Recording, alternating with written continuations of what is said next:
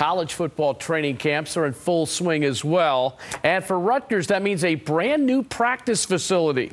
The Scarlet Knights unveiled their new digs yesterday, named in honor of former All-American tight end Marco Battaglia. The state-of-the-art complex includes 3 new practice fields and pays respect to Rutgers' 6 college football Hall of Famers. And what you will see today is nothing but the best. What is behind me is the best football practice facility, pro or college, in the United States today. Maybe one of the best, but you have to love Pat Hobbs' enthusiasm. That you do. Yeah.